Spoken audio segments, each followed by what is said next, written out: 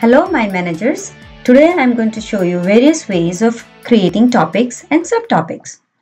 When you open a map, you see a central topic. One way is to click on the plus sign of Quick Add to add a topic and subtopics.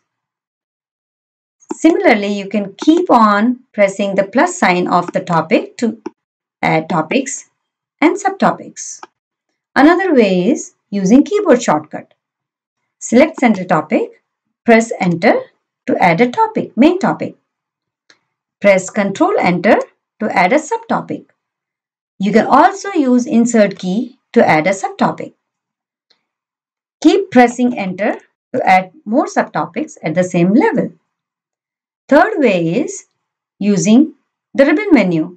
Go to Insert tab and click on drop down under Topics and keep adding topics, subtopics, or parent topic, floating topics, etc.